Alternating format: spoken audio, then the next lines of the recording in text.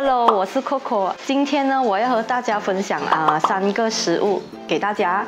然后第一样呢就是福建面，第二样呢就是水果塔，第三样呢就是虎皮蛋糕。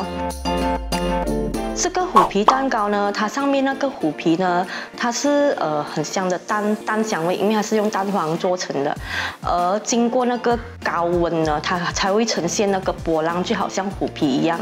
然后再配合里面的戚风蛋糕，那个是比较湿润的口感。每一层的里面呢，我都加入果酱。我建议大家呢，如果是自己要吃的蛋糕，里面的那个 filling 那个果酱呢，最好是用进口的，或者是有果肉在里面，而不是外面一般买的那种茶面包的那种 jam， 因为那种非常的甜。刚刚搬回来这里的时候呢，我是完全不会煮东西的。那时候也是蛮空虚啦，因为没有什么朋友，就开始在厨房里面转来转去了。有时候半夜都不睡觉，就是在那边一直做蛋糕，因为就是已经到了走火入魔那个阶段。当初呢，我的老公也是很反对我做蛋糕的，因为他说成日整蛋糕。細路哥要食飯咧，唔好成日整蛋糕得冇。他由當初的反對，到後來慢慢的看到我真的是可以做到出來到自己，然後走到這一步咯。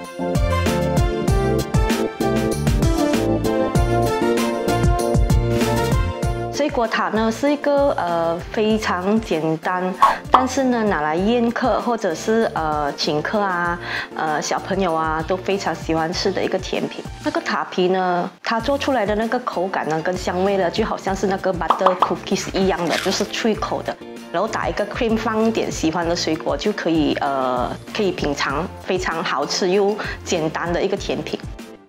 喜欢烘焙的朋友，或者是刚刚加入、才刚刚要学习的朋友，我的分享的经验是这样子。